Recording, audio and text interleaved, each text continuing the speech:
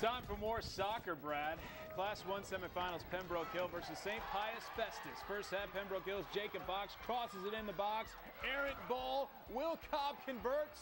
1-0 Pembroke Hill, the good guys, we call them. Still in the first half, Will Cobb gets taken down in the box by the keeper. That's a no-no. It's a penalty kick. We all know that. Jacob Box buries it, puts the Raiders up 2-0. That's 0 for those not soccer inclined. 30 seconds left in the game. Pembroke's William Block seals the deal.